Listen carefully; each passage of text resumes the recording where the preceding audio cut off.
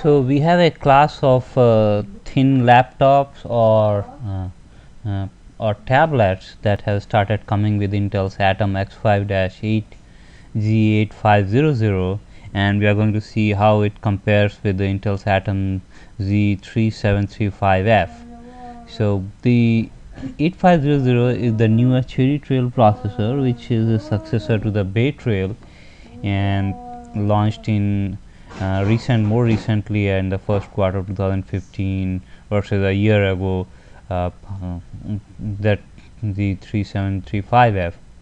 So looking at these processors, we have slight bump in the price from $17 to $25.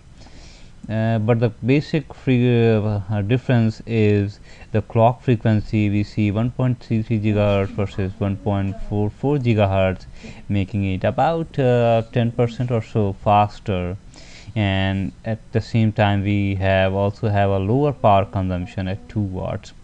Now the bigger news is the memory bandwidth, which doubles for Cherry Trail at 25.6 gigabyte per second, and that's where the most of its performance improvement is going to come up, especially if you are running apps that consume a lot of memory. The Intel HD graphics is also, we are not sure about it. We have a 12 execution units. I think it's more than what Z3735f comes with.